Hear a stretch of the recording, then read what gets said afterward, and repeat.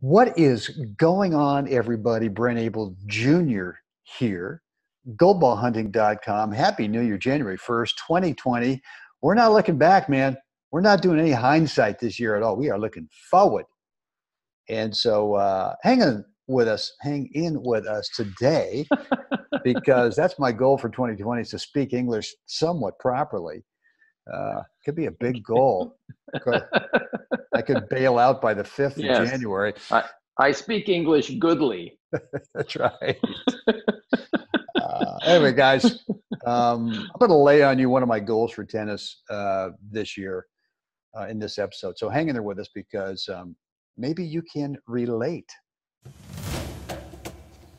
So the big question is this: how are tennis players like us who never played in the tour, weren't incredible juniors, or maybe got a late start to the game, how do we consistently compete at our highest skill level without having to grind through endless hours of on-court practice time and still be in the hunt for victory match after match? That is the question, and Gold Ball Hunting gives you the answers by helping you eliminate your skill level range so that you build a strong foundation of confidence. My name is Brent Abel, and along with my biz partner, Jeff Jacklich, welcome to Gold Ball Hunting. Well, Jeffrey, my man, hope you survived last night, New Year's Eve. Maya and I went out to the Shadow Mountain, I guess it's country club, with a bunch of our old fart friends. I know she was the youngest. I might have been the second youngest, which is wow. No, we had a good time. We met up with some great old friends there. And but as it is with this age group on New Year's Eve, in bed by 9:10. Nice. Get over there at 6. She said, everyone, Lisa said, well, get here by 6, dinner. I said, okay, so we get there by 6. Place is already sold out. I'm going, what? Is everyone worried that if they don't get there by 6, that they'll be falling asleep too late or something? So anyway, no, we had a really nice dinner over there. It was fun to see those guys, and got home safe and sound. How about you? Yeah, kind of flew under the radar. Met some friends out at a local restaurant. Hung at the bar, had some bar food and cocktail there, and then Good. Back home by 9-ish. Good. And, yeah. Again, under the radar. Yeah. It was great. Right. It was great. Don't want to play with the amateurs on New Year's Eve, that's for sure. No, absolutely not. You want to stay away from the lemmings. That's right. And the wannabe leaders. Forcing New Year's Eve to be, the greatest night of the year. Right. Right. God, I love you, Brent. Yeah. Yesterday's episode, Jeff, we talked about, goals and stuff like that. What do you want to do? Right. Now, we sort of jokingly said 2020. Well, we're not doing hindsight. We're only looking forward. And, we talked a little bit about, actually, I sort of brought up the James Clear thing about the book with Atomic Habits. And one of the things that helps me is to kind of, if I'm going to do a workout, to set the clothes out. So I see the clothes, I know I got to put them on and go. But that's easier than trying to convince myself to have to do the whole thing. So one of the things I want to do with my game this year is I want to do, we've talked so much about Mark Vines in the last couple of months. Right. And one of the things that, I ask guys questions like when they're watching a Mark Vines match or they're watching a Jimmy Parker match. I mean, the guys who are at the top of their age groups, I say, well, what does Mark know? What does Jimmy know that other guy who's really good? Right.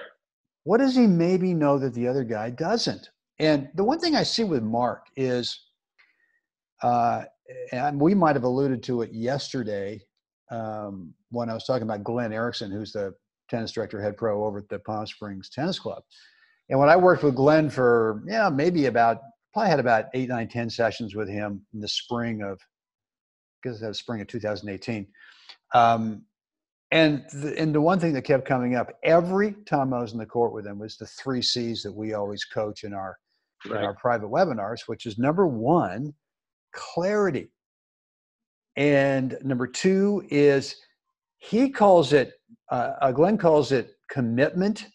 So the clarity part is if you a return and serve, for example, and you're in the deuce court. And with me, what he was saying is if you get a second serve and it's over to your forehand, you've got complete and utter clarity of what you are going to do with this ball. And you're just going to give it a nice ride over to that part of the court. Doesn't matter anything else that's going on. Doesn't matter what the score is. Doesn't matter anything else. You're just going to do this thing. And he would say, now you got your clarity of what you want to do. Now, once the second serve is actually sitting there, you got to be committed to doing it. Right. But I think another way of saying committed would be conviction, convicted. And one thing I see with Mark Vines, and I was watching one of his matches this morning against Toby Crable, was how convicted he is with his swing. Once he decides what he's going to do, there's no second thought. It's just, and he's pretty firm with everything. I mean, it's not crazy. Yeah. He's not thinking power, I don't think, as much as just, I'm firmly going through this ball. And then the third thing is courage, because you're going to have clarity sometime. Well, you're going to have clarity. You're going to have the commitment / conviction, and you're going to lose a point. You're going to miss a shot or lose a point. But you got to have the courage to keep coming back and trying that thing that you've got clarity on. So I went out today with my buddy Owen, and we did our thing in the grass, which we warm up for a while, and then we play points. And one of the things I did in the warm up was try to get a feeling of every ball that came to me. I just said, I'm going to be super convicted with my swing here. And again, it's not like I'm just gripping and ripping. I'm just real firm with going through the ball. And then it was sort of interesting trying to transfer over the warm-up, that feeling that you get in warm-up, where you can do it on every ball in the warm-up. Right. I mean, I guess that's how, Fed felt when he was 3 years old. I mean, and but then the big challenge is, can you actually do it once the point starts? And so that was kind of my whole goal today. And I felt really good today. So I guess all that said, my goal, or I should say I shouldn't say goal, but one of the habits I want to continue to develop every time on the court is that Glenn Erickson thing, which is the clarity, and then the conviction to execute the clarity. Yeah. And then look, and just the realization that you're going to miss some, or you can thump it, but the guy's there and, ends up winning the point. It doesn't mean that you're going to go, oh, I'm going to go to plan, L. Well, it doesn't mean that you didn't construct the point well. Doesn't mean that it's not the right play still. I mean, I think a lot of players lose their conviction, when they feel like they've done everything right and they lose the point. And then they use the loss of the point as the barometer for good, bad, right or wrong. And they miss all the good stuff they did leading up to that moment. And really what they have to get over is that moment of you've now got this, the conviction of the last shot, basically, right? The passing shot or whatever you've chosen, and then not moving that shot into another kind of emotional state other than I'm convicted, I'm going to do this, here it is. And then I take it as it comes after that. But then moving into that, like where I've created the open court and I better hurry up and get the ball over there. And that's where a lot of stuff goes south, so so that clarity is, I struck the ball well, and in the first 2 or 3 balls of constructing the point, here's the opportunity. I hit a good ball. It didn't turn out my way. Okay, do it again. And the conviction to go back and do it again, and really test your opponent. Yeah, and kind of for me today, there were a couple of times when I had real clarity of what I wanted to do, convicted, committed to doing it, and then missed the shot. And I went to your thing, which is we'll monitor and adjust. And I kind of evaluated, well, what could I have done differently on that? It wasn't so much shot choices. It was always either just aim a little higher over the net next time, just raise your target, or bring your target in from that sideline. It was Right. never anything to do with the baseline ever. It was always either one Right. of those two things. It was all right. You're just flirting with the top of the net just too much, and you don't need to do that. And you're flirting with that sideline just a little bit too much. You hit the ball well, but you got to keep it inside the court. You got to get over the top of the net. So, and I want to make sure that gals don't misinterpret what I'm saying. When I'm convicted to the swing, I'm just really, I guess committed is the right word too. Is I'm committed to the swing that that will execute the shot I want. Right. And Committed to the shot choice. You've made the choice. It's clear. yeah, Commit to it. Do it, and then take it from there. yeah. And I would say the last few months of last year, I was really unsure. I mean, I really had a lot of, I had no clarity. It was kind of foggy. And look, I mean, Right. and some of it was because I'd played a lot last year, and then we got to Croatia, did the tournament before, did the team event, and I got home. We went straight to Colorado, and all I wanted to do was never see a tennis racket for about 30 days. And Right. just, and I just played a lot. So when I kind of got back, we got back down here in the desert in November, it was like I sort of lost it, right? It's kind of, because you're playing a lot, you're having some results, you're having some winning results, you're either having, and any, losing results are super close. So you're kind of in the zone, you just have that sort of intangible confidence going. Right. But for me, what we do is when we go to Colorado in the fall every year, I mean, for me, it's like, let's lay the rackets down. Let's forget about it. Let's do something else for a while. So to refresh the batteries in terms of kind of getting a brand new clean slate. There are other guys out there. I mean, I know other guys in my age group who they play 365 days a year. And it's like, I go, you never get burned out? No. I just love the game. Okay, well, I guess I love tennis. I mean, but wow, I just don't have that kind of. I just don't have. I don't know what it is. Anyway, I like to take a little time off. So I guess my point is when I come back, there's always that period in November, December where it's a little fuzzy, I guess. Yeah. And anyway, I felt really good today. I really, really felt good today. It was fun to go out there and do that. Plus, Rick, see this place today. I mean, it's like 68 degrees. There's not a wisp of wind. There's, the San Jose's it's white, and the grass and the contrast, and it's kind of like, okay. If you feel at all like something's wrong with your life today, Brent, you are an idiot. Yeah, if you can't commit to your forehand. Yeah. Oh, I'm not sure. I don't want to miss. Oh, yeah. Sorry. Yeah, the consequences of missing are so huge. That's right. I'm just gonna crumble. Yeah. Hey, Brent, how you doing? Well, I could complain, but you just go, shut up. Shut up. Yeah, I forgot to bring my spine when I woke up today. That's right. All right, so that's good. Well, for me, as you're talking, go ahead. Well, I was going to say, so what's your deal? It's the great Jim Harbaugh. As you're talking there, Pete Carroll thing. What's your deal? Huh? What's your deal? What's your deal? Yeah.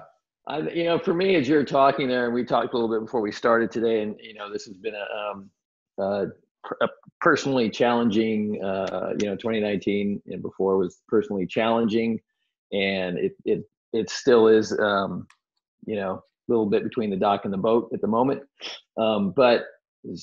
So for me, I'm what the word itself is clarity, right? And making daily decisions that move, that simply move the boat. I mean, I'm not even worried about making the boat go faster. just moving the boat and daily doing things that are actionable things that move some of the projects we're doing and that kind of thing. So the clarity of those little things that eventually add up to big things. And I think probably the most important thing that I can start to focus on and Well, do. I think that's there's good. so many, you know. I think that's really good, Jeff, because I know for me sometimes it's like we think, all right, well, I want this, I want the end result of the goal. Right. And yet it's so easy for me too to go, okay, well, so let's assume the goal is 90 days out there. It's 3, according to, the average human, it takes you about 3 months to achieve that result. Okay, great. And the mistake I've made is to go, okay, well, I've just done day 1. Am I closer? And then I go, I don't know. And then I go day 2, and am I closer? And finally, it's kind of like, Brent, just shut up. Just stop trying to measure every frickin' moment on the journey. Right. And some guys actually, when they buy a lesson, well, if I do this, I mean, can you guarantee that, I'm going to get my thing? And I just go, no, I can't guarantee anything. But what I will guarantee is that if you put in the work the way that I've prescribed it, you're going to be a lot closer to that thing than where you are right now. Right. And so, yeah, you might get there faster than the prescription, or it might take you a little bit longer. But if you try to measure it, that's when you get screwed up. Yeah. It's that. Yeah, I went into the weight room today and I lifted. What do you mean? It's actually dropping. What's and I think in tennis, just as let's say a reminder to those players out there who are have genuinely made some New Year's resolutions or goals, and maybe those goals were already set before the end of the last year, and they're just going to continue those into 2020. And that is, there is a point in the development of whether you're tweaking some stroke technique, whether you're trying to make your forehand bat, whatever, more efficient, you're reducing some stroke, you're eliminating some moves that maybe don't need to be there, whatever it might be, or a new habit on the court. I'm redefining and really getting more disciplined about my split step as I come into whatever, from the technical to the physical on the court, whatever it might be.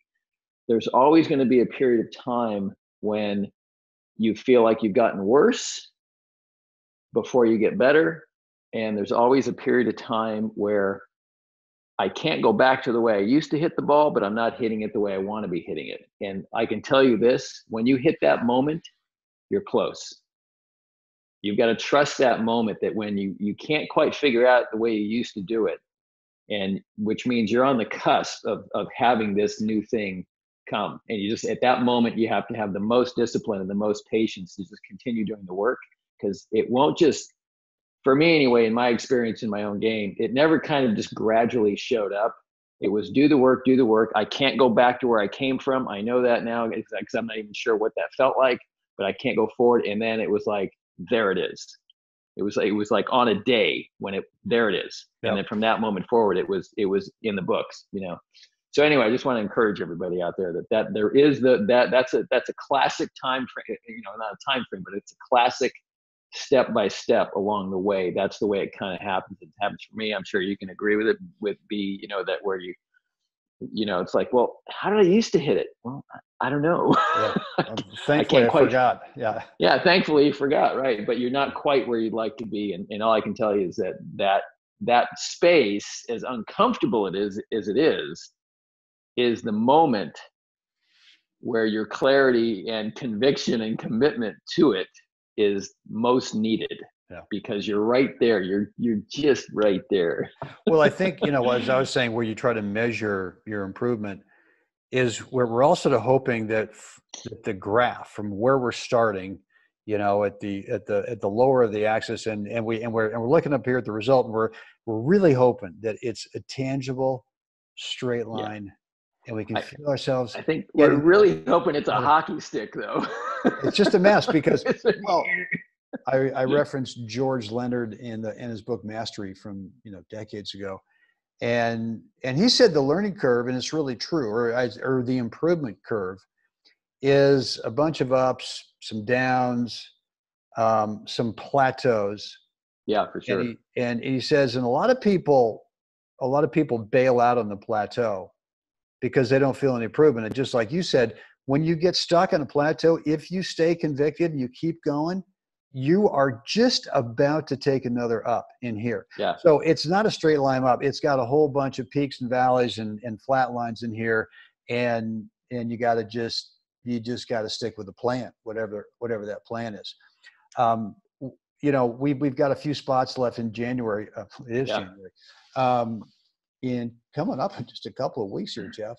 15 days. Yeah. So in these, we've got 2 one-day workshops scheduled here in the desert, January 16th and 17th, Thursday and Friday. Friday sold out. But one of the things that, and Thursday, I guess we've got a couple of spots left open. So if you're on the fence, jump off the fence and click the link below, fill out the application.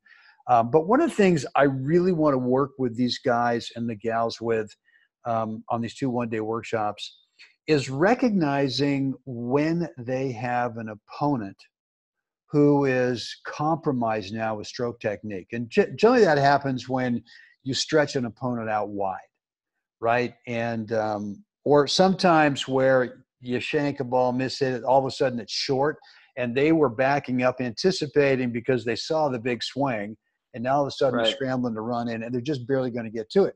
And what I think one of the key things is for us to teach and coach these guys and gals on when that's happening so that they change their court position, because it just happens way too often. I see it all the time in both singles and in doubles, where whether it's intentional or not, and I would say probably a lot of the time it's unintentional, where you get a guy stretched out. I mean, sometimes you can hit just a standard ball to a corner where if and the opponent was right in the middle between the 2 extreme angles, but for whatever reason, they thought it looked like you were going to go in the other direction.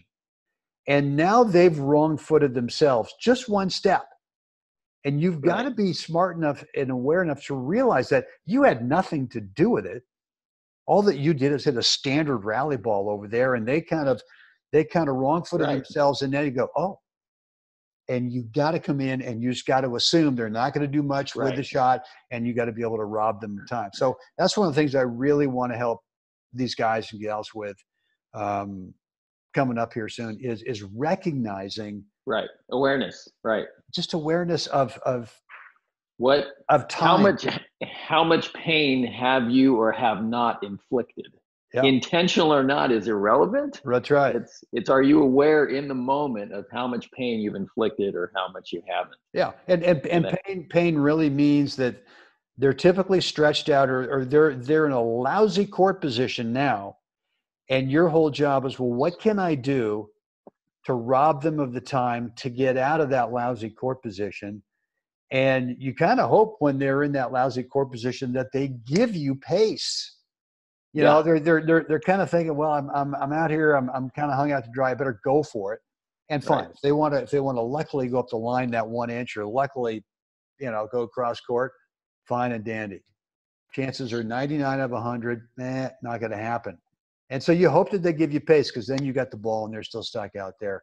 And the bunt volley to the open court is like you could take your cell phone and just go, oh, boom. Take your racket in both hands. That's right. That's right.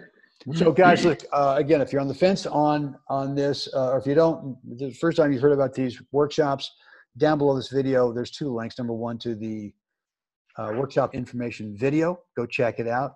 If you already know that you want in, go click the link for the application. So, because we are vetting everyone to make sure we can put them in the exact perfect group. Jeff, anything else before we sign off? I think that's a wrap. What do we want the fine folks to do right now, Jeff, on the first day of January of 2020? Really like us. Oh. Really like us. Oh. Subscribe. Yeah. Let us know what you think down below. Down there. iTunes and Stitcher, rate and review. Boomski. Don't just like us, though. If you like us, though, but you don't subscribe, I mean, it seems silly that you can't make that extra jump with the finger. Just click. like, subscribe. Oh. Goldballhunting.com. Invite your friends, really. This is just going to get better. Yeah. It's a new year. We're looking forward. Guys, there it is. Get out there today. Help someone else have a spectacular day. Happy New Year, everybody. Be safe out there. Jeff will do this again tomorrow. Can't wait.